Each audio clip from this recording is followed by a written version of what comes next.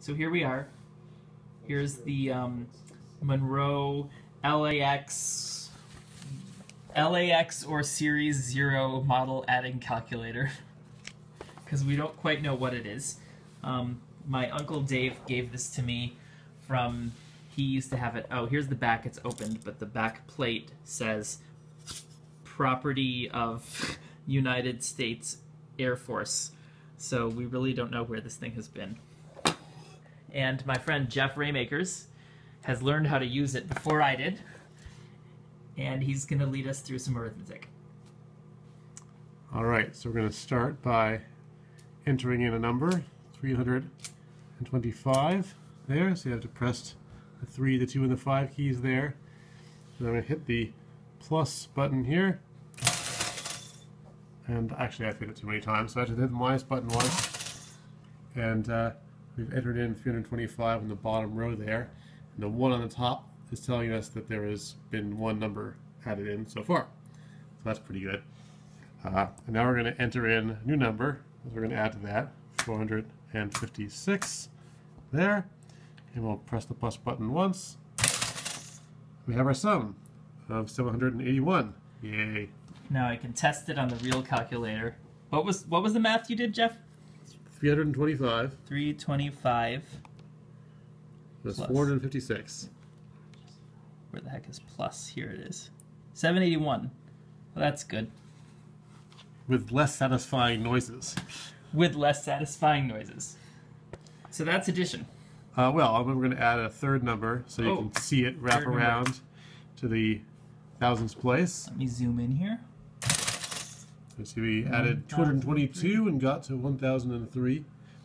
And this still shows how many terms we've had, right? This is 3 at this point. 3 terms. And then we're going to clear the dials, which is you do with this little mechanical dial here. So forward clears the top, and backward clears the bottom. Very nice. So you got a satisfying boom, boom. Uh-oh.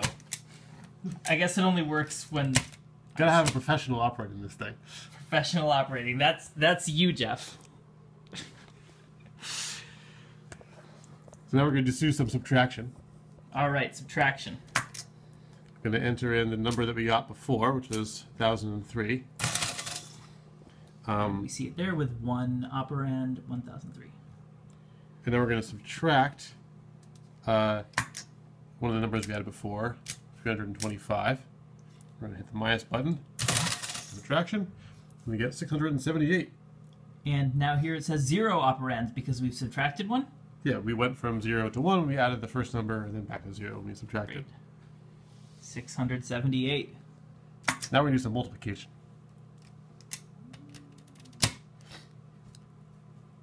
So we are going to enter in one of our multiplicans, 789, and we're going to eventually multiply this by 234. Eventually. In phases. Okay. But we have to multiply this one digit at a time. So we're going to start by multiplying it by 4. That's the one digit. Place. So we're going to basically press this plus button 4 times, or hold it down until it says 4. I'm going to try to hold it down until it says 4. There we go. Very nice. So now you've added that 4 times into the register. So we have 3,156. Mm-hmm. Just 4 times 789. And now I don't want to press it 230 more times. Right. That would be not very much fun. So I'm going to use this little dial at the bottom here to shift the top over to the tens place. And now I'm going to multiply it by 3, or 30. And 789 is still stored in there, depressed. Exactly. So if I hold this down until it says 3. You've added 3 to the next place over. So now I've multiplied 789 times 34 to get... And we can see that 34 right at the top there. 26,826. Now I will shift it over one more time to the hundredths place. And hold this down until I get a 2. And now I've got my final answer of 184,626. And we can check it on the electronic calculator. What was it? 789. 789. Times 234. 234 is indeed 1,846.26. 1,846.26. I just got that number. I know. But, here's the cool thing that you cannot easily do on your fancy electrical calculator. Oh, what is the thing I cannot easily do? What if I on my made a fancy mistake calculator? and I read off my multiplication wrong? So it wasn't supposed to be 234, it was supposed to be 432. Oh no, how do I do it, I Jeff? have to redo the whole thing, right? Right? Wrong. Wrong. I can fix it. Because I can say, oh, I didn't mean to go to 2, I meant to go to 4. So I'm just going to hold it down a little longer until it goes to 4. Right? Oh my gosh, I see what you're going to do. This And now is I'm going great. to go back to my ones place. And I'm going to subtract out 2 until this 4 goes back down to 2. 432. So now I'm seeing the answer of 789 times 432. Which is right down there. 340848. 739 times 432. 319248. Uh-oh. Uh-oh. Who's wrong? 340848. What was it? 432 times 789. 380848. Ah, so it's human error. 4. No, this is 3 4. Oh wait, yeah, I can't read numbers. It's all good. I typed it into the calculator wrong. Human error. Monroe 1, HP 0, I say. I think Jeff 1, Andrew 0. Well, that too. That too. Okay. Thanks, well, Jeff. that was fun. Multiplication is fun, but But division is where the real fun Division. is. So I've cleared out the machine, you've cleared out the machine. and we're going to type in our number that we're going to divide. Is that the top one or the bottom one? I don't remember what they're called. It's the bigger one. The divisor or the dividend? The top one. So it's going to be 477,591. So I'm just going to add that in once. So I got the big number on the bottom there. Okay. Now what I'm going to do, since I'm just entering in this number, I don't really want to count it.